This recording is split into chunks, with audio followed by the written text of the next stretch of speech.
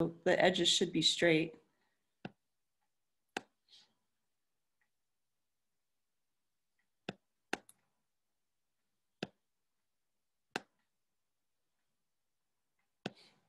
Okay, so we've got our box. Next, we learned that there's some sort of device here that they put in the back of the box. They put it in at a slant, and it records the image when the light comes through the box. So there's my slant board. Finally, I need to draw the light coming in. And so I'm going to use a line that has an arrow to represent the light, and I'm going to point it towards that recording device, the slant board. Now I'm ready to just label everything. Start labeling with the name of the camera.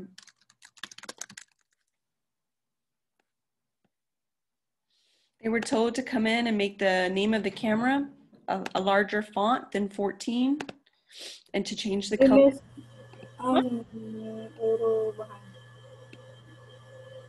I'm sorry, can you say that again?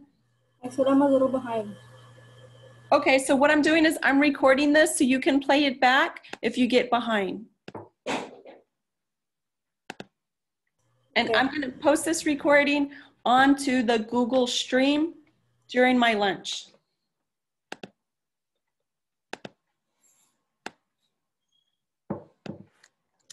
The next thing you want to do is you want to identify the light. So I'm creating a text box for light, typing in light. I'm going to change the color here too and bold it. And then finally, I'm going to identify this recording device, the slant board.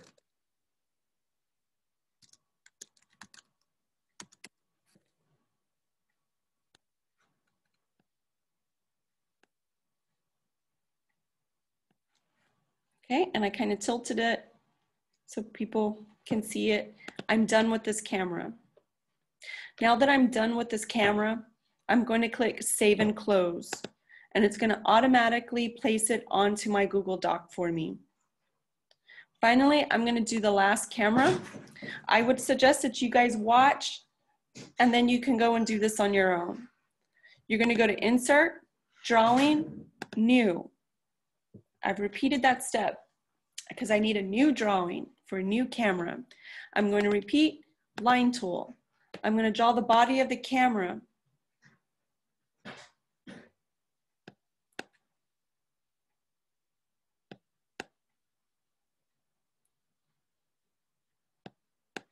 I'm going to leave a larger hole this time because this camera has a big camera lens. Next, I can continue to use the line tool, or I can make things faster by coming up and using the shape tool, choosing shapes, and then choosing a square shape up here that has rounded corners. I'm going to drag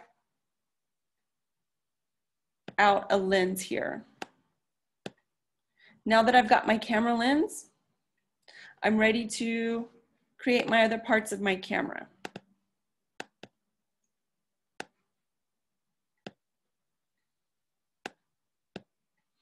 Okay, in the back, I need film. I'm going to continue with my shapes. I'm going to go to my square that has pointy corners, and I'm going to record my film back here, or drag out a box that represents my film. Next, this camera has housing around the film so it doesn't get exposed. I'm going to go to the line tool, and I'm going to draw a little shed, a little house around my film.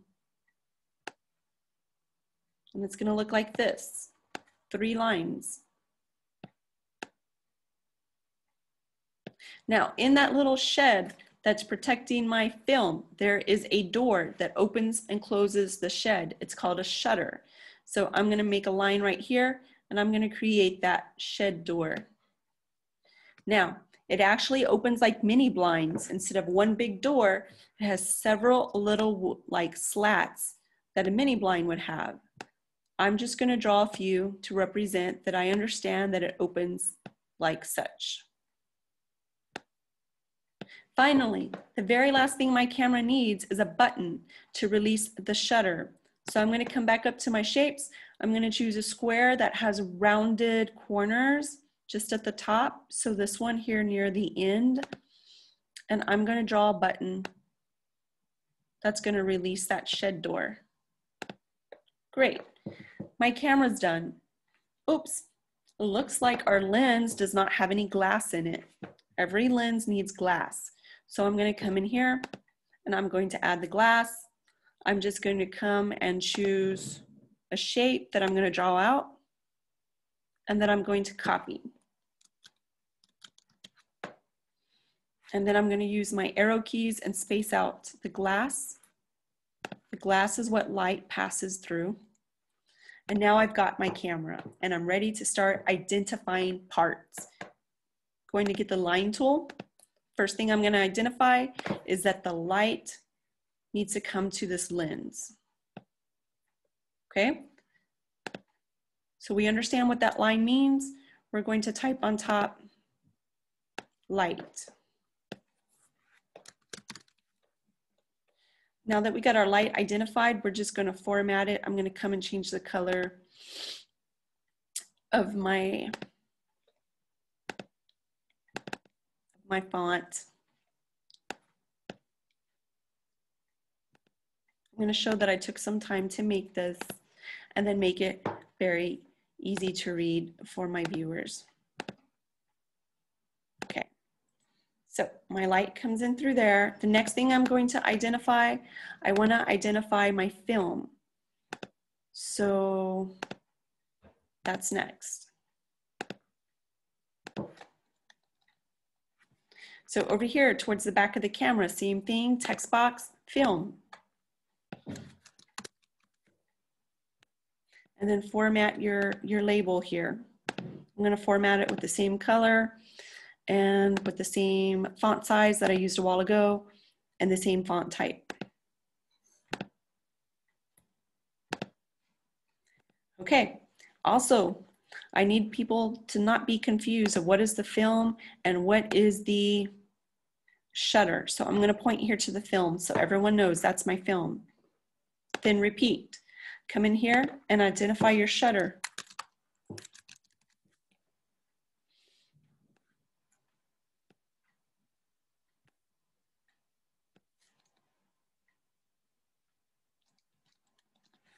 If you can work on a laptop, that's always easier.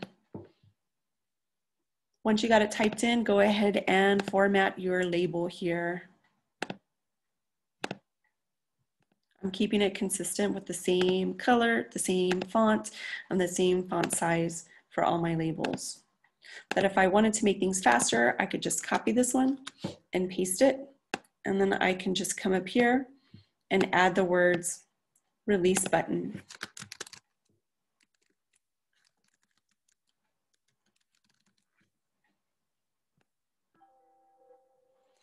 And then finally, I need to draw an arrow so everyone understands that this is my shutter over here. I'm going to do that so they know it's not the film. This is the shutter right here.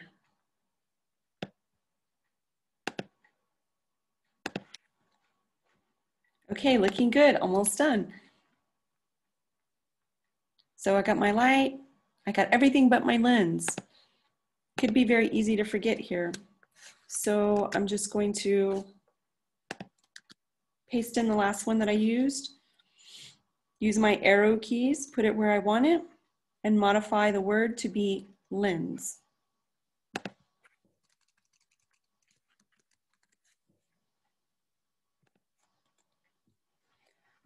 Also, I need to name this camera.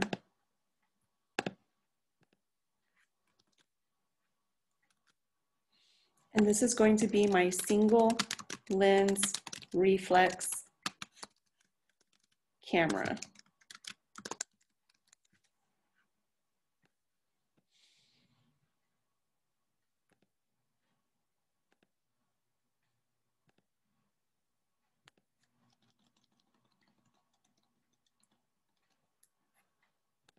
Okay, so I've got my camera done.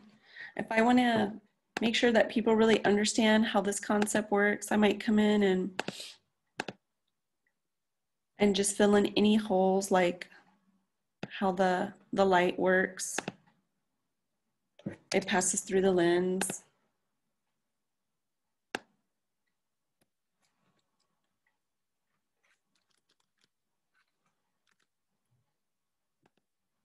And that's it. My picture is done. I'm ready to use the save and close component. And I'm ready to turn it in. I've got my lens. I've got the light passing through the lens, approaching the shutter. I've got my shutter. I've got the film that's going to record the image from the light, and the button that's going to release the shutter to open to capture that light and that image. Click Save and Close. Now your image is on the document. It's ready to be turned in. You're going to go to Share like we normally do. You're going to copy link like we always do. And then you're going to come over to the classroom, find the assignment. Yours is going to have a private comment box inside the assignment. You're going to find it at the bottom under private comment. Put your cursor, right click, paste it in there, and you're going to hit save.